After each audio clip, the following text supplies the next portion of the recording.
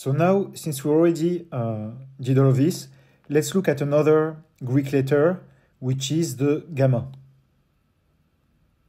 And so your gamma, it's the second derivative of your call price with respect to the stock price, which means that your gamma is essentially the derivative of your delta with respect to the stock price. And so your gamma, if you want to plot it, because we've already done all this work, let's just do it very quick.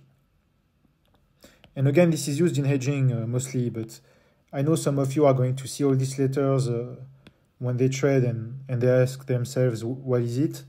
So let's just explain it here. So because it's the second derivative here, well, just like we did before, it's the slope of this graph with respect to the stock price. So when you're here, the slope is close to 0. Then when you're here, the slope is the gamma is the slope of this curve, and when you're here, the gamma is the slope of this curve, the tangent to the graph, because it's the derivative.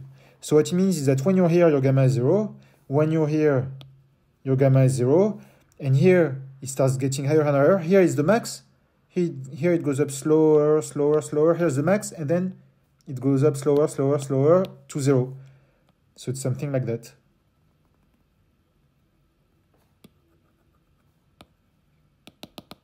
That's your gamma.